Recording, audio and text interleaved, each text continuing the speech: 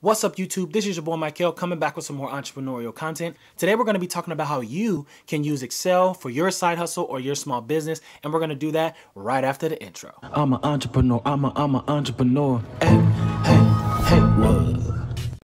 So there's 4 different reasons why you should use Excel for your small business or your startup. Number 1, it's fairly easy to use, even if you don't have an extensive amount of knowledge on how to use the functions and things like that. For the most part, it's really simple. Number 2, it's actually an affordable option instead of you going out and having QuickBooks or another business out there to actually do your bookkeeping, and it's easily accessible. The third thing is going to be it is robust. So even if you are a beginner and you're novice to actual Excel, you can get things done. And then if you want to grow, or if your knowledge grows, you learn different functions and things like that. Excel actually has a lot of different things that it can do for your business, from you being able to share it over the web and things like that. It is very robust when it comes to its capabilities.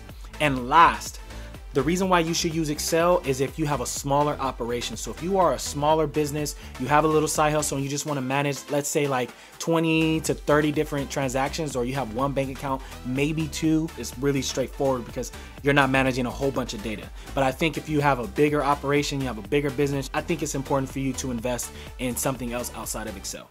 Now let's get into the how. So what I'm going to do is I'm going to take you guys into my computer and we're going to go over quite a few different functions. So let's head over to the computer right now. Hello everyone, I want to welcome you to the inside of my computer. As I said in the intro, we're going to be going over quite a few different, not only functions, but just some formatting tools that you can use in Excel for your startup business.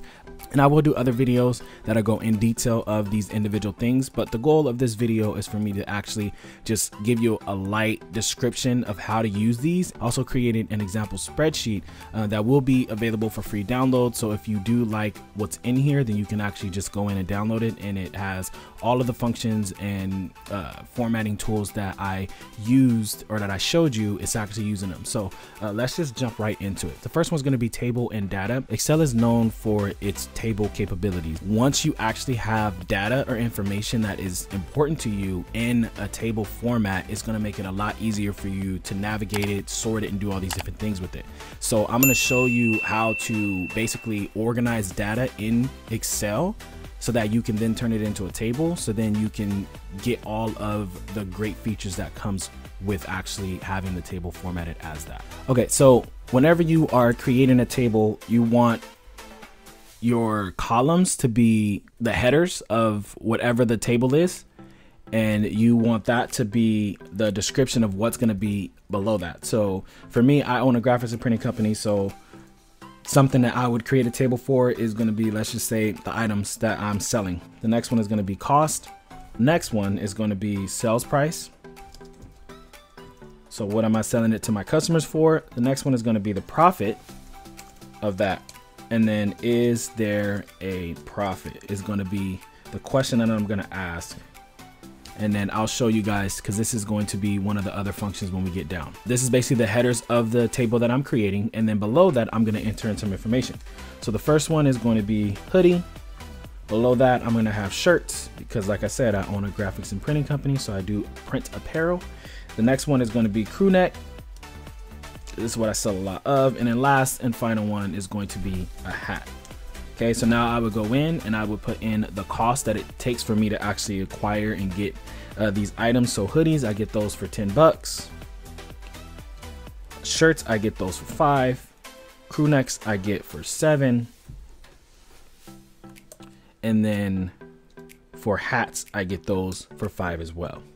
Okay, so you'll see this was already formatted to be accounting, but if I wanted to change this and I didn't want it to look that way, and I just wanted it to be just currency, regular currency, this is where I can change the actual format of what the cells look like. So you can go in, you can make it different formats.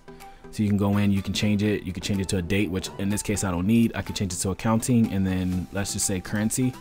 These are the different types of currency, numbers, these custom. You can go in and change it to whatever you want. But in this case, I just want it to be accounting because this is for our business. So we want it to look like accounting.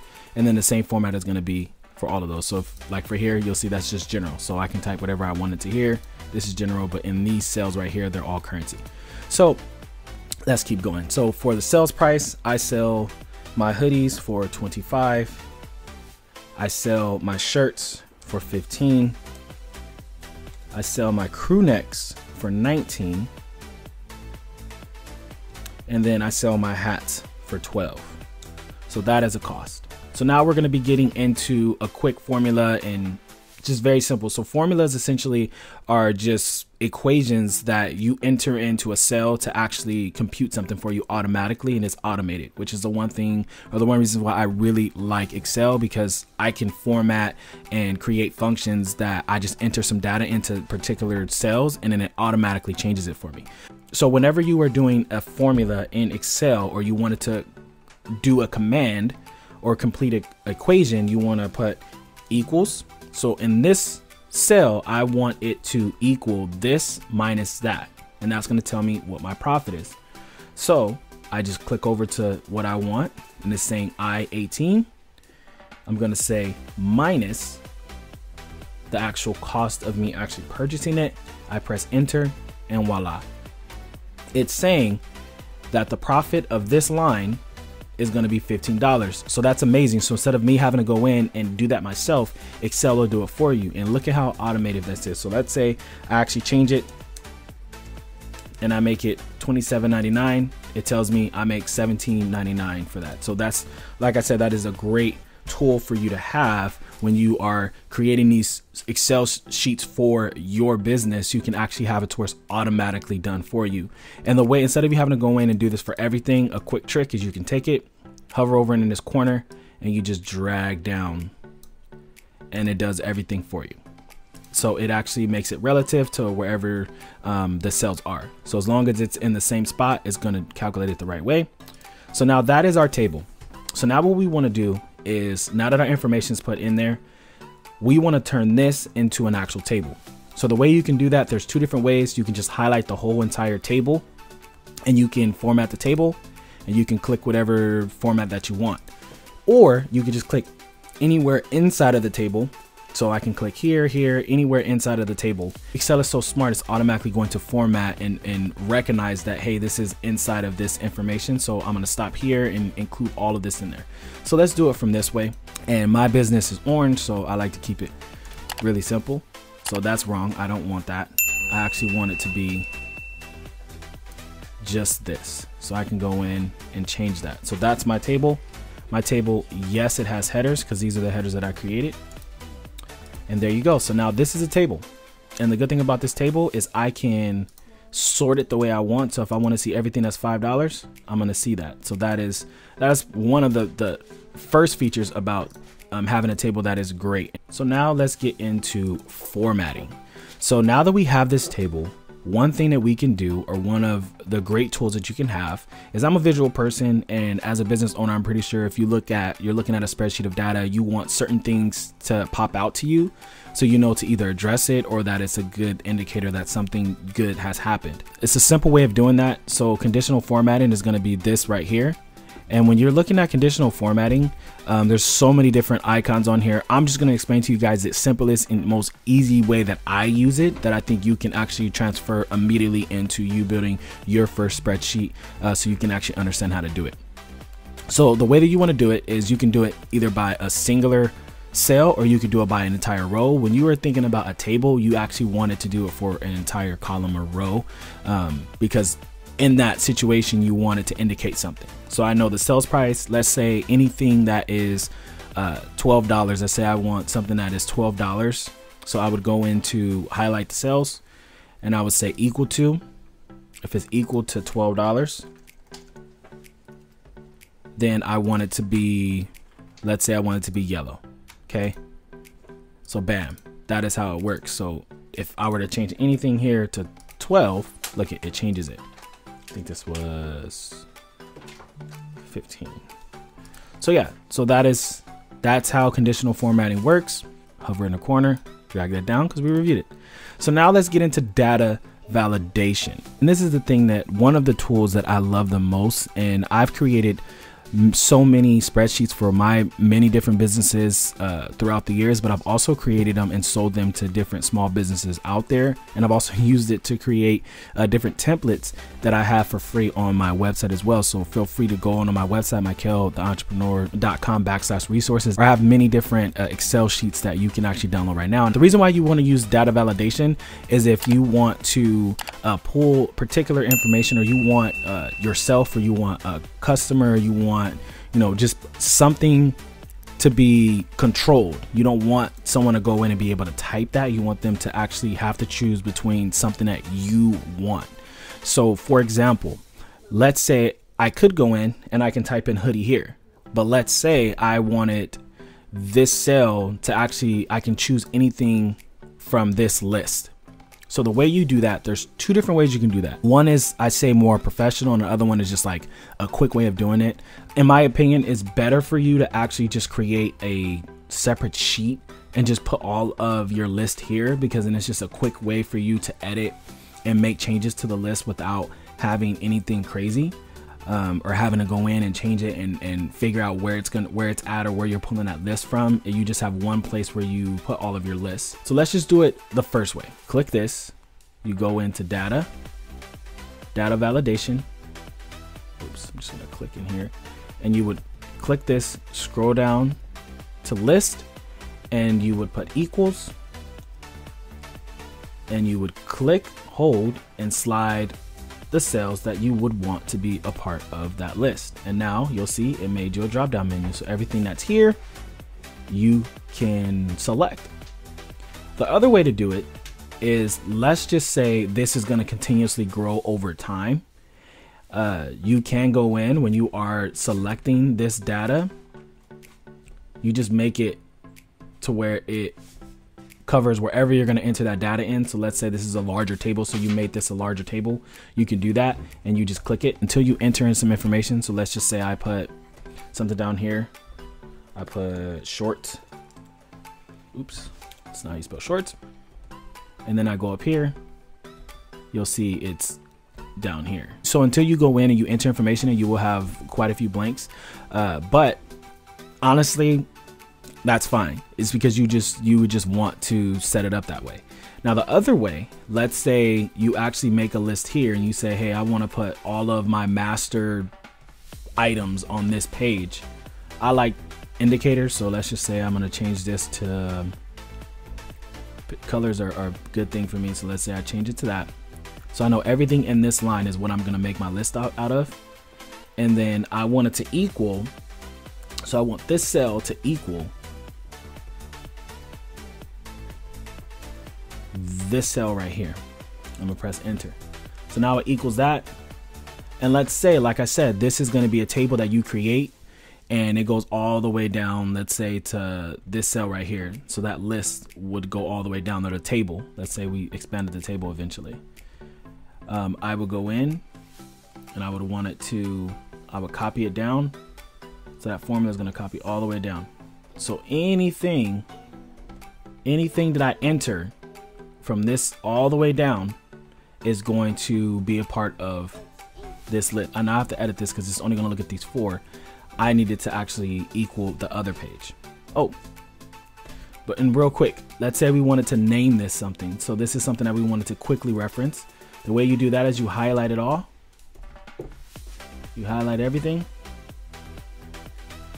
And then you go right here, and I can name this. So item type. And I need to make it one word. It can't be two words. So now when I highlight this, it's going to pop up as item type. So now I can use that as the name of my list that I want this cell to reference. So instead of me typing this in, I would type, delete all this out, and I would say item type. So if you want to be a little bit more sophisticated with your Excel sheets and make it to where it's easier for you to go in and make changes. I don't like those zeros. There's a way you can change that, but I'm not going to go over that in this. Okay, so the next thing is going to be the sum, and we kind of use it over here in the profit, but essentially let's just say we wanted to sum let's say just the cost or the profits. It doesn't really make sense in this case unless these are sales that we're getting, but let's just say, for the sake of this video, we just wanted to use this. So like I said, with whatever function that you're going to use or formula, you press equal, and I want to sum all of the profit. So if I sell one item of all of these items, I want to know what that profit is you type equal as you would do with any other function or formula inside of Excel. You would type sum, so that is the function that you're trying to use, and you'll see all these different functions. So all these are different functions that you can use in Excel, but like I said, we're just going to go over sum. We'll put parentheses, and now it's going to tell us our arguments or what we need to do to actually complete that. So it's asking us for the first number. So when you're looking at the sum, this first number can be, if I use it in the way that this formula is, because it's giving you two different ways to do that, I can either do it from individual sales. So let's say I wanted to do this cell and then comma this cell and then comma this cell. It's going to say 0 because I did sporadic or random cells, and that sometimes comes in handy.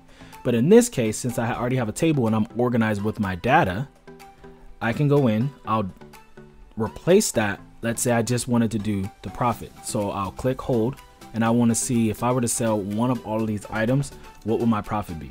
And my profit would be $44. Once again, we can go back to the home tab, change what that looks like. We'll change it to currency or accounting. So that is the sum. So you can use that in so many different ways.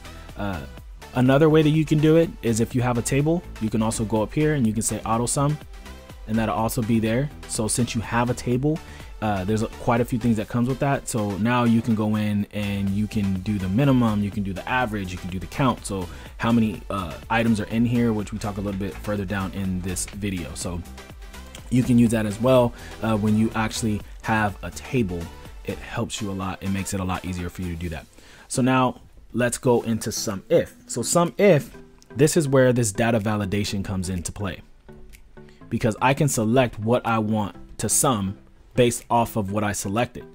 So these go hand in hand. So let's say I want this to give me the sum based off of what criteria or data validation that I selected up here. So the way you do that is it's going to be equals sum. Remember, you type in the name of the function, sum if parentheses, and it's going to say the range. So the range is going to be where do I want it to find that data. The next thing we're going to put comma is going to be the criteria. So what do I want to find in that range? I want it to find this cell right here. Right now it says hoodie, but it can be anything that I already created with that data validation or that list. And then last but not least, we want it to give us the sum of what. So what is a sum range? So if it finds it, what do you want it to sum? And I want it to sum, let's say I wanted to sum the sales price. Oops. Wanted to sum this column. So now I would click it, 25. So is that right? It found hoodie and it gave me that. Let's see if it worked. We're going to change it to crew neck.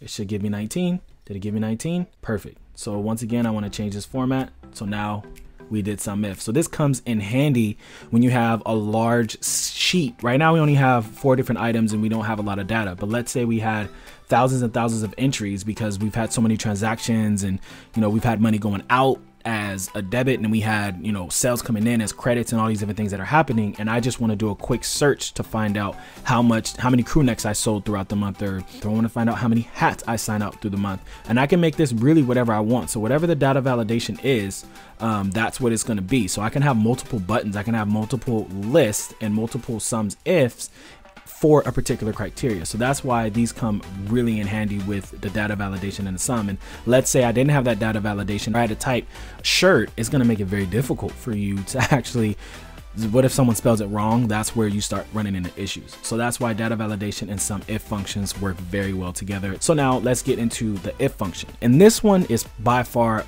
the most robust, in my opinion, for a beginner that's doing Excel, because it has so many different capabilities. But essentially, if you are looking at the if function, this is where you can get really intricate, and a certain cell or a certain logical test meets that criteria. So for example, I know I probably went over someone's head, but let's just say same thing. You want to put equals if parentheses, and it says logical test. So what is a logical test? Okay, so logical test is going to be if the profit is greater than 0, comma, what do I want to have happen? So if the profit is greater than 0, which means it's a positive, that means I actually made a profit, I want it to say yes. So sorry, I have to put that in parentheses whenever I wanted to say something. So it says yes. If it's not, so comma, so what do I say if it's false? If it's less than 0, which that means it's a negative number, which we didn't make a profit, I want it to say no. And I press enter, close those parentheses. So is that true? Is this true? Yes. So what I'm going to do is I'm going to put in this formula here. So if this is greater than 0, then we want it to say yes. If not, we want it to say no. So you see right here, and since I had it in a table, that first thing that we went over, it automatically does it for you. So this is a great thing about the if function, and I can make this say whatever I want it to say. So I can have this say raise price. Instead of it saying no, raise sales price. So let's say I were to change this. So let's say I sold it for less. So I sold this for only $7, which is terrible. It'll say raise sales price. But I'm gonna go back to 25, and you see it's automated. It automatically does it for you. So you can have it to where when you are building your business, you can have these cells where it's the only thing that you actually enter in. You enter in this and you enter in that. And then everything else computes for you, and you can actually see like, okay, like I'm not making a profit. I need to change it. I need to do these different things. So that is a great thing about the if function, and you can take the if function and you can embed so many other functions in it because it's those arguments.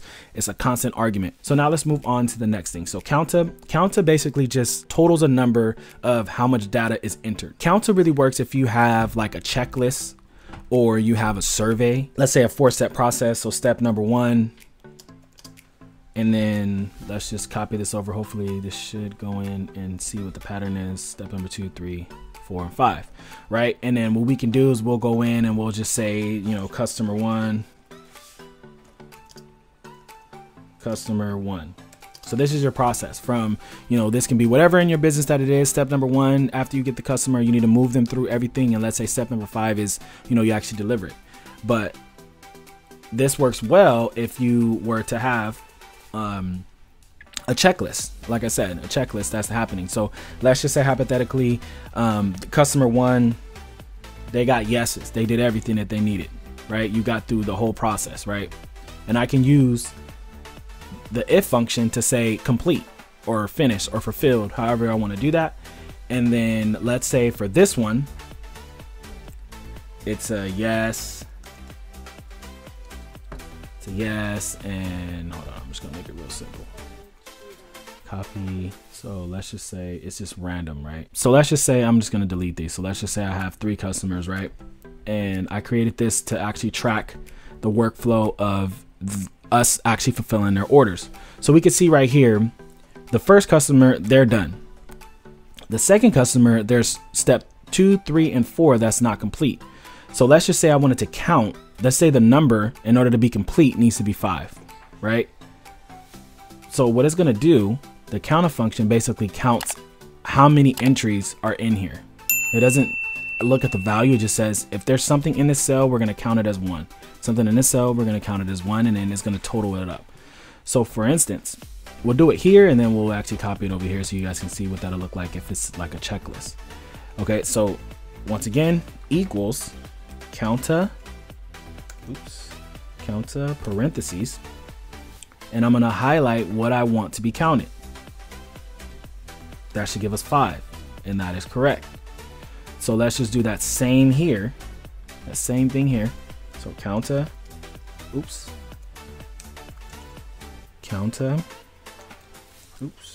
tripping, guys. Counter, same range. And enter. So 5. And then if I want to copy this down, I take the corner, drag it down. So now this is saying, so I can see this person's complete, this person has 3 things they need to get done, and this person has 1. So like I said, the counter function works very well if, you know, you're just trying to count quick things. Now, the one thing about the counter function is if you put something in there, so let's say you put no in here, it's going to count that as 3. So you just need to make sure whatever process that you're using, you can use checks. So you can make a data validation where it's yes or no, or you can have it to where it's a blank and a X mark or a check mark. You can do that.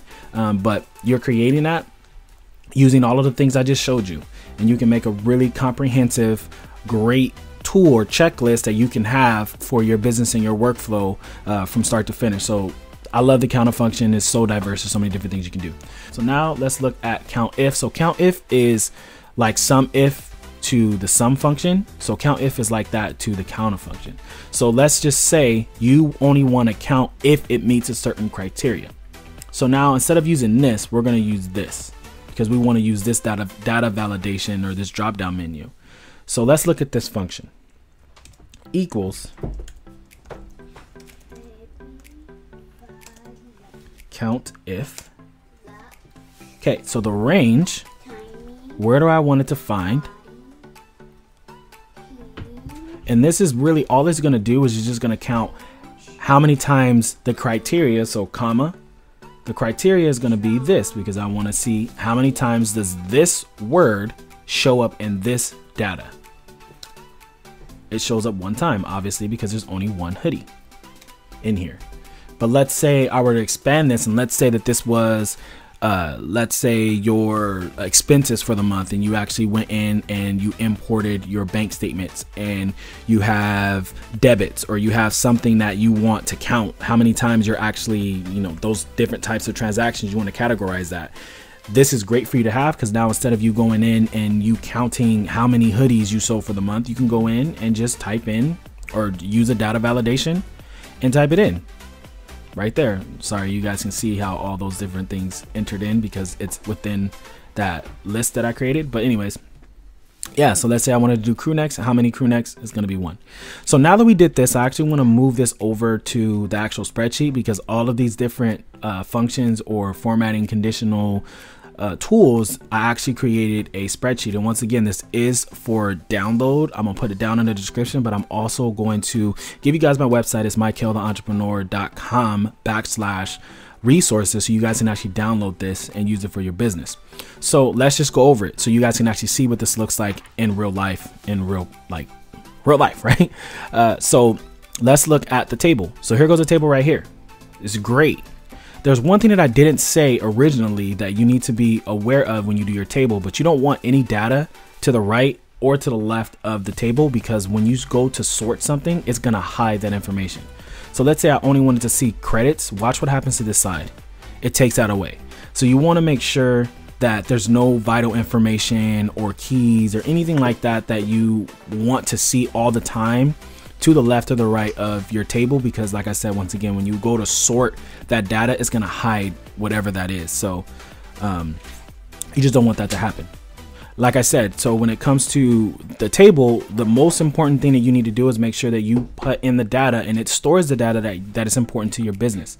So just keep that in mind. The next thing is going to be conditional formatting, and I want you guys to see the different rules that I had. So I think it was anything very simple, anything that's under, or manage rules. So anything that's under 0, I want it to be red. Anything that's over 0, I want it to be green. It's very basic.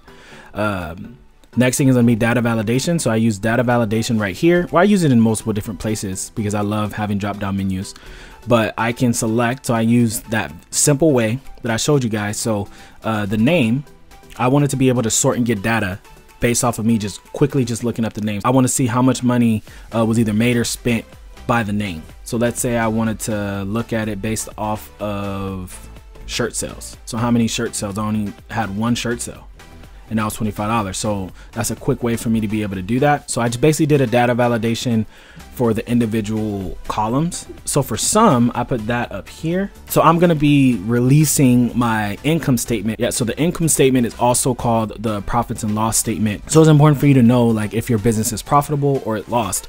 Once again, if you are a small operation, you're a side hustler, you can do this.